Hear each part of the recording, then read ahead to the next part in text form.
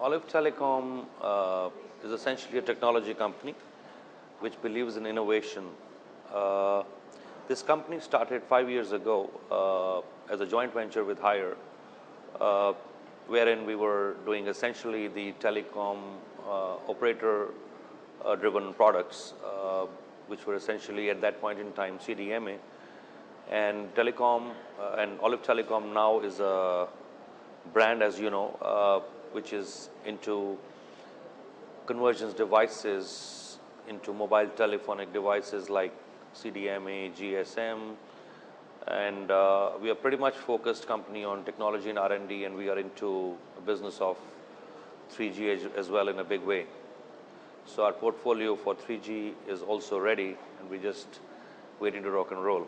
Well, 3G is going to have a substantial impact on the Indian market because everybody in this country has heard of internet, but people are still not connected enough.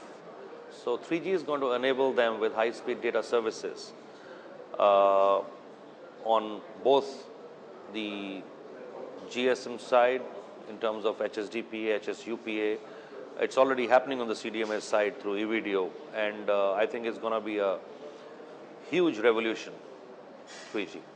We differentiate through quality and innovation. So for us, you would have seen what we have launched so far. Each product has a story around it.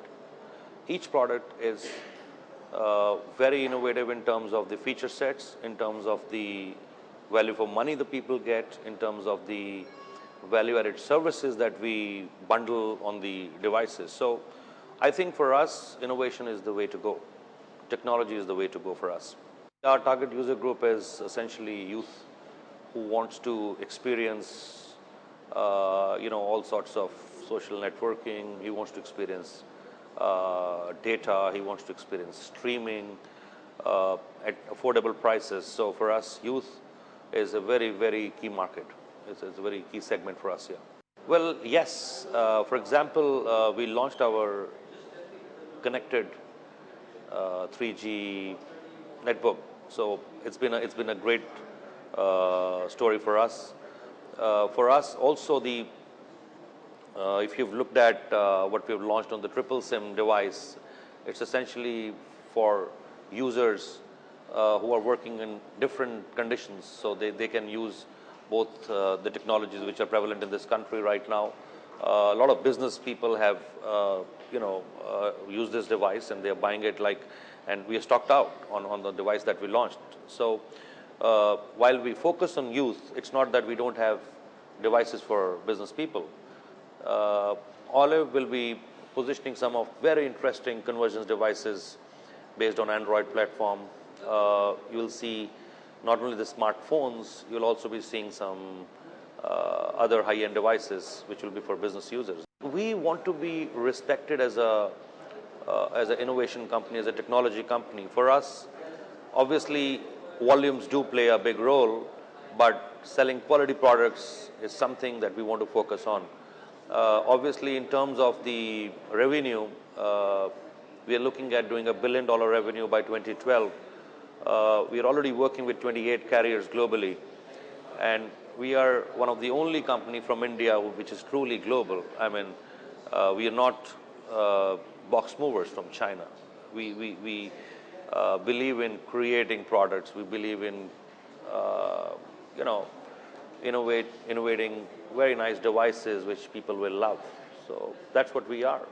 We want to be known as someone from India who went out and created a brand. I mean, normally we've seen a lot of people from outside coming to India and creating brands here, but we'll be known differently. And we already are recognized by OpCos, the telecom operators, and we are looking at now doing all these things in the open market and let the consumer know that we are behind those devices which operators have been launching. Absolutely. I mean, CDMA is very close to my heart because this is what we started building the business on.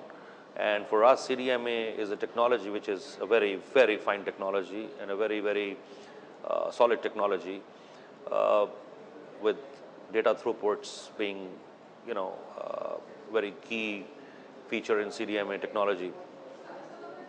So for us, CDMA is a very, very key market. I mean, obviously we are doing some wholesale tailor-made products for carriers right now, and we are also launching about 6 devices in the open market. So which means it will give freedom to the consumer to choose the the carrier. So on the open market devices, you will find those devices will work on all the networks available here in CDMA, Tata or a Reliance or an MTS. Yeah, I would not agree completely on that. If we go and look around today, I think you will find over 100 devices on CDMA side. Obviously, GSM has a bigger ecosystem, but I think the technology vendors like Qualcomm are doing their best to promote the CDMA open market business. Yeah, and they are the ones who have initiated this project, which is called OMH, Open Market Handsets.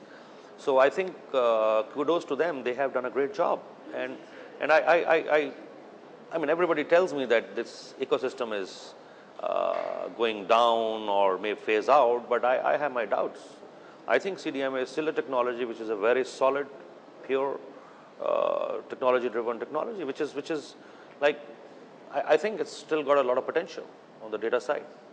Absolutely. I mean, that's what I'm saying. So we'll be launching 6 devices on CDMA and eVideo, which will be purely open market devices. So like if you want to buy one and you want to choose your operator, if you are happy with the Tata, for example, you will just pick up a Tata RUIM card, put it into the device, it will work like a GSM device. So that's what OMH is.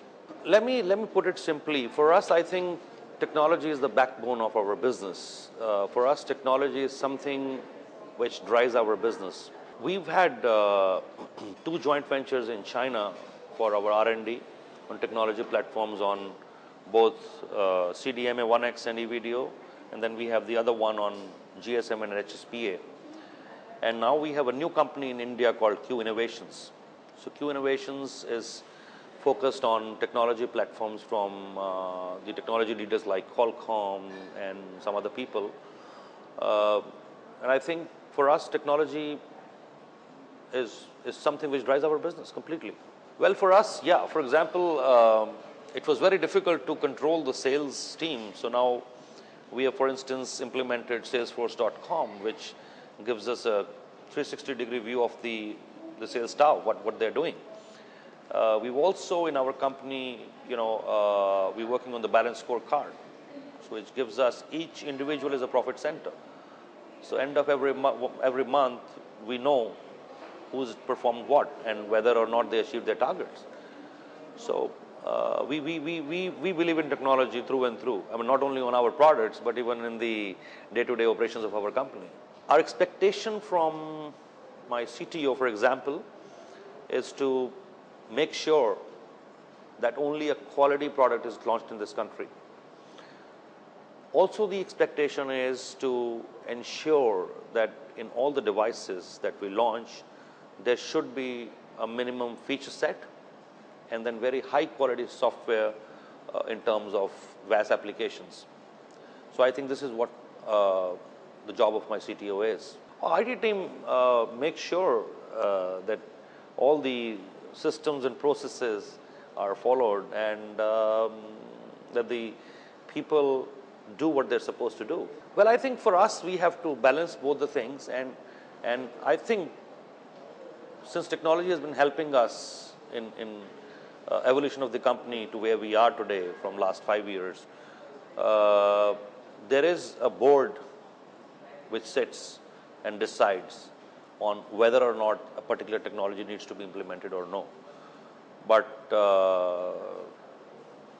in most of the cases, I think the technology team wins because they make the finance guys understand that it's going to help you in the long run. So I think for us, these investment decisions are taken by the board. There are members sitting there who have a discussion on this, and then based on what comes out, decision is taken.